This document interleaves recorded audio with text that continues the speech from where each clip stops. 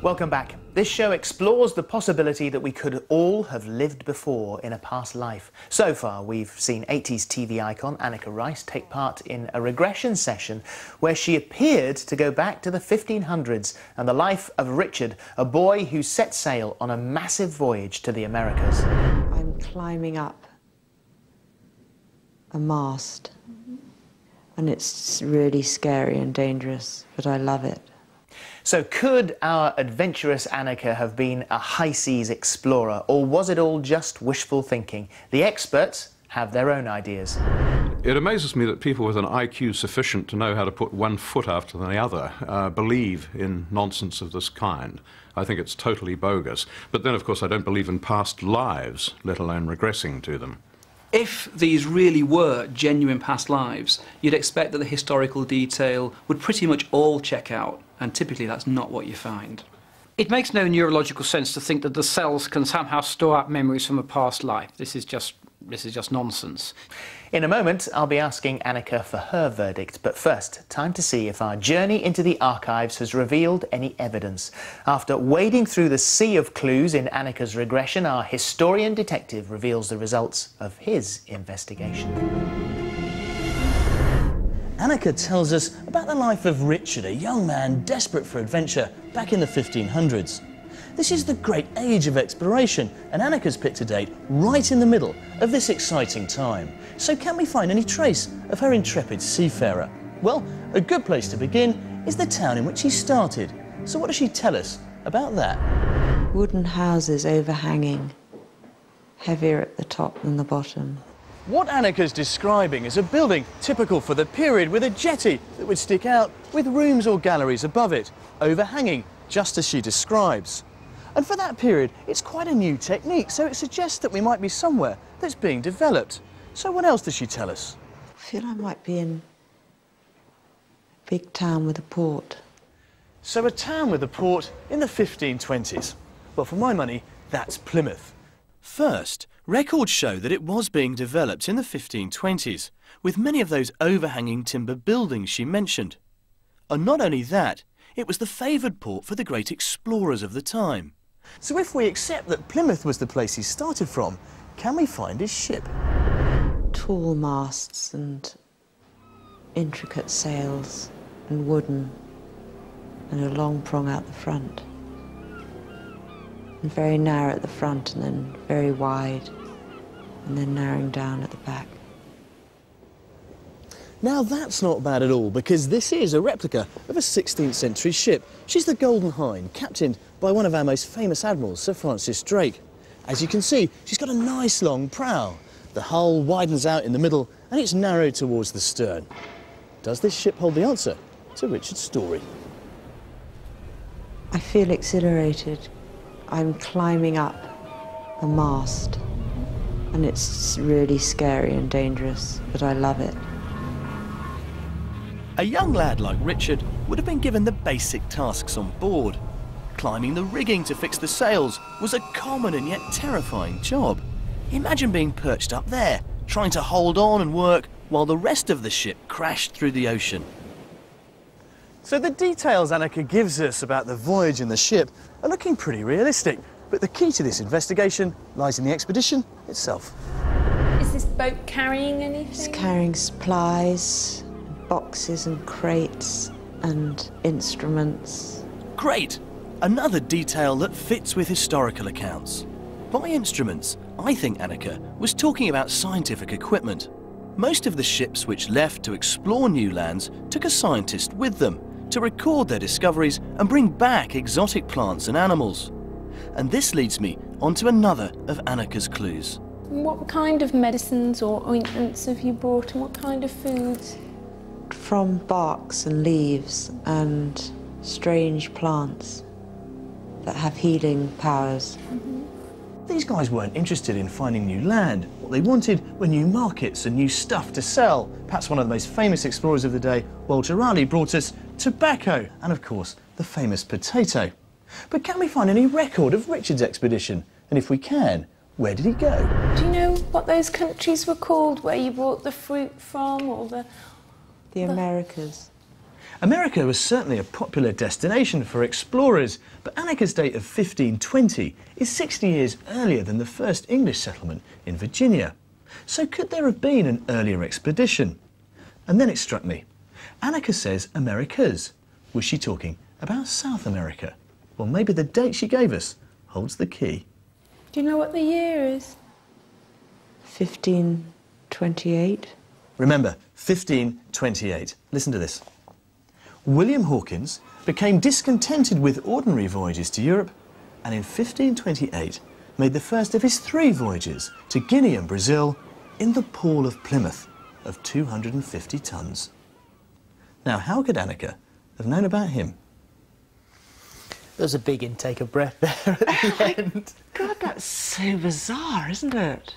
I'm just absolutely gripped that that 1528 date actually meant something. Well, you picked right in the middle of that golden age of exploration and seafaring discovery. You describe yourself as pioneering, as adventurous, as independent, and everything that Richard was at that time would seem to be everything that you are now. I know, it is extraordinary, and also there is such a sense of a belonging by the sea for me.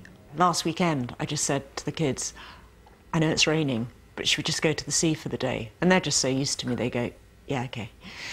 Get in the car. Here she goes again. Here she goes again. But they're great, because they all sail too. And, you know, that So it's not just standing on the beach, you want to be on a boat. I am truly happy when I'm on a boat. Truly, truly happy. So what do you know historically about that period? What Well, have you very read? little. It's not a period I remember studying. Sort of vaguely, Henry VIII must have been, you know, around that time.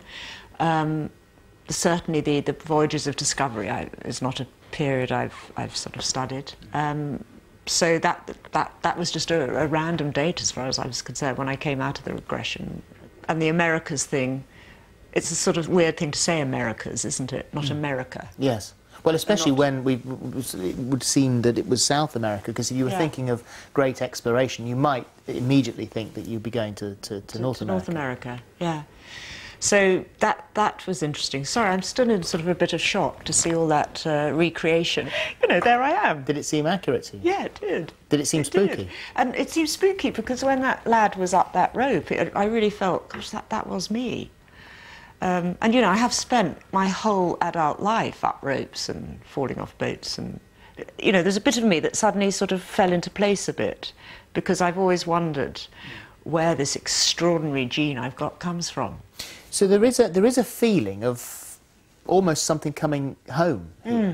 I know, it's almost making me feel quite emotional sitting here because this adventure in me, this pioneering, wanting to try new things and go to new places, which I have to say is sort of seeping out of me as I get older and my children get older and responsibilities change, but certainly I had it at Richard's age, or my age?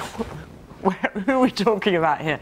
Certainly at 16 was just at the age where I was just thinking adventure, new experiences, all that sort of thing. Well, at 16, that was the age that he ran down to the sea and watched the ships departing. And 16 was the age when I just sort of left home and went and knocked on the BBC door and said, can I come and work for you? And then shortly after that, I just bought a one-way ticket to Hong Kong and, you know, real adventures, which for a girl is sort of slightly unusual. He's a bloke, obviously, so how did you feel about coming back as a guy? Well, I've always felt I'm a slight bloke, really. I mean, in my working life, I was just always one of the lads. The programmes I've done, like, you know, Treasure Hunt or Helicopters, you know, I was always just one of a group of blokes in the crew, and we'd all get on our kit and we'd all fly off with windows, no doors on the helicopter, and get wet, and it was all quite roughy-toughy, and no one ever sort of said anything to me like, do you want a hairbrush, or should we order some makeup for this? Or it was a very kind of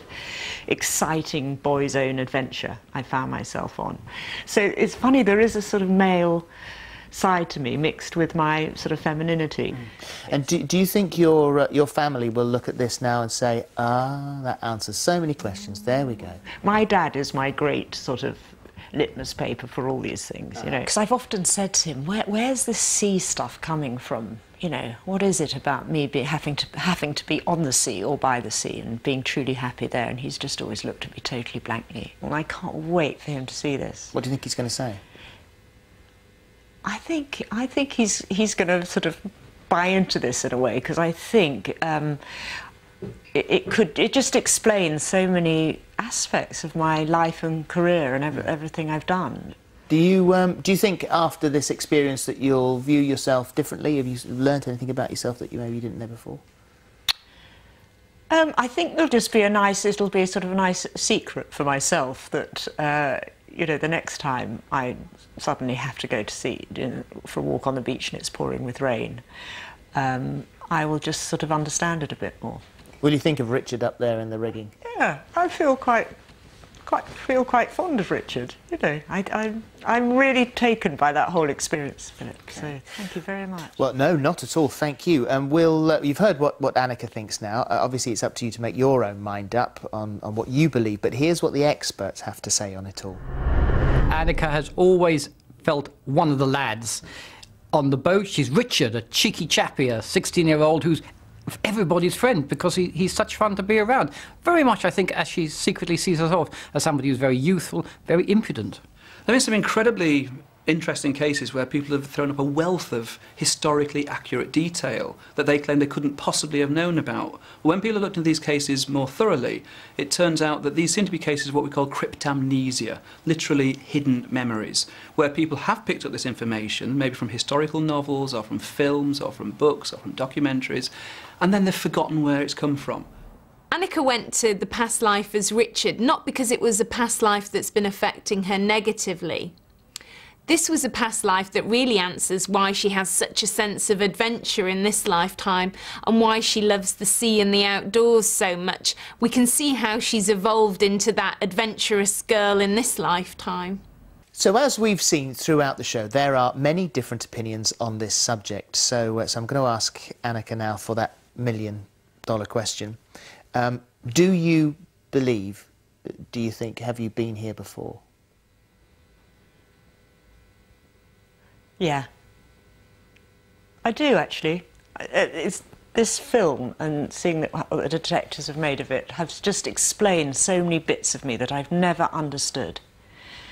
And I do feel I've been here before now. Good. Anneka, thanks very much. Thank you. It's nice to see you. Join us again next time for another chance to explore the possibility that we might have been here before.